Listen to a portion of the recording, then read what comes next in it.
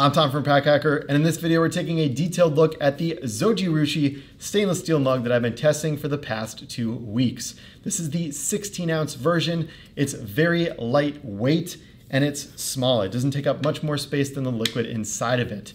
However, it does pour a little bit weird, so let's dive in and check out the details in this review.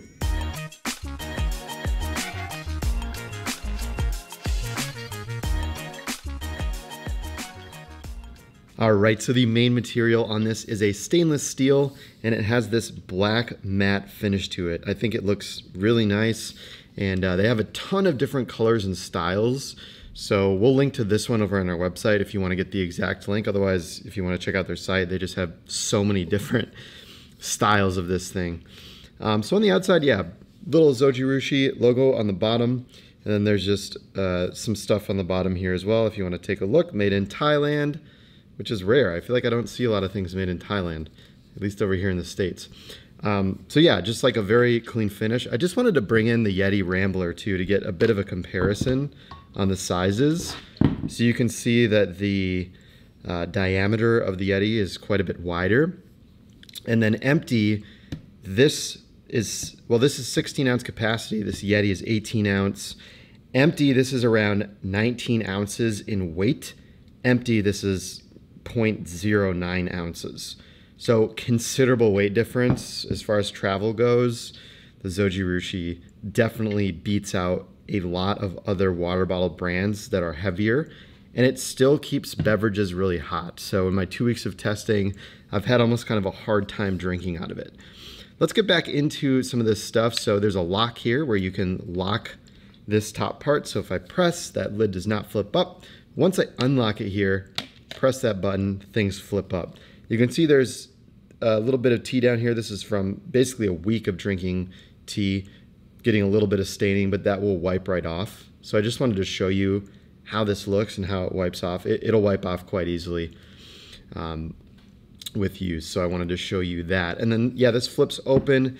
You can see there's this kind of stopper mechanism here. It's like a rubbery material, which stops the liquid and kind of plugs this little area up here. And then to wash it, it's nice too. So you unscrew this and then you can actually open this up. Getting some water all over here, you'll have to don't mind. Yeah, so this comes out, which is great. So then you can wash that separately. And then you've got this other piece here. Now, one of the things that I noticed is pouring with this thing can be a bit of a pain. So I'll show you what I mean in a second here with this bowl. It kind of dribbles out. Now, originally I thought I could pull this piece off and kind of pour it in, but it doesn't really work that way.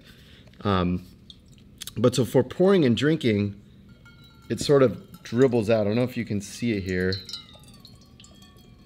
but it's just kind of dribbling out. And it's splashing all over the place, as you can see. And you kind of run into that while you're drinking out of it, or I like to have like hot tea, and this thing keeps things hot. So I keep this next to me, and I really, like to pour it into like a smaller cup. So it splashes all over the place. So I don't really like that. And then again, since this thing keeps beverages so hot, when you're drinking out of it, it kind of, can be hard to like cool the liquid off as it goes in. But they have plenty of different sizes and styles. They have I drink a lot of tea. They have a tea version, which I'd probably just pick up instead of this one if I was doing that use case of pouring this into a cup. So plenty of different things to choose from over on their site. But yeah, very lightweight, small and compact, very thin, very light, great for travel, keeps beverages hot or cold, depending on what you'd like. So there you have it, the Zojirushi stainless steel mug. Head over to packhacker.com for the full review and more information. Link down below. We'll see you in the next video.